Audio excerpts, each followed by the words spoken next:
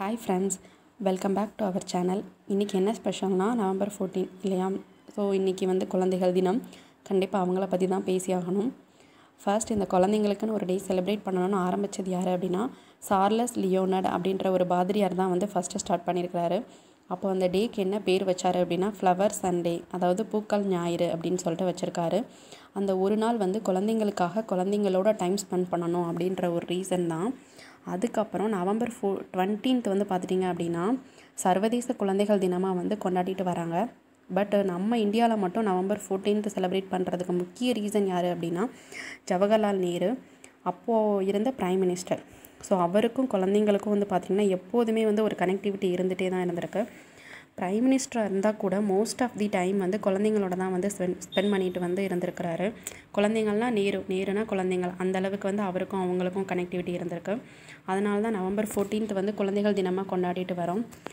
நம்ம இந்த டேயில் பண்ணுற மிகப்பெரிய விஷயம் என்னவாக இருக்கணும் அப்படின்னா அவங்களோட டைம் ஸ்பெண்ட் பண்ணுறது தான். அதுதான் அவங்களுக்கு கொடுக்குற மிகப்பெரிய கிஃப்ட்டுன்னு நான் நினைக்கிறேன்.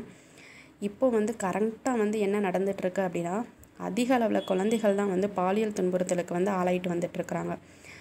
ஸோ அவங்களுக்கு அதை பற்றின அவேர்னஸை கொடுக்குறது கண்டிப்பாக நம்மளோட கடமை தான். எப்படிலாம் செல்ஃபாக அவங்கள ப்ரொடெக்ட் பண்ணணும், ப்ராப்ளம் எப்படிலாம் ஃபேஸ் பண்ணணும் அப்படின்னு சொல்லிட்டு கண்டிப்பாக சொல்லணும். ஃபஸ்ட்டு நீங்கள் யோசிக்கலாம், இதை பற்றிலாம் குழந்தைங்க தெரிஞ்சுக்கக்கூடாதுன்னு நினச்சது ஒரு காலம் இல்லையா?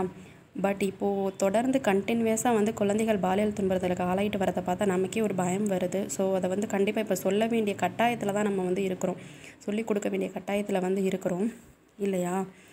ஏன்னா ஒரு பாதுகாப்பில்லாத சமுதாயமாக இருந்துகிட்ருக்கிறதுனால குழந்தைங்களுக்கு அதை சொல்லிக் கொடுக்க வேண்டிய நிர்பந்தத்தில் இருக்கிறதுனால கண்டிப்பாக சொல்லிக் கொடுங்க.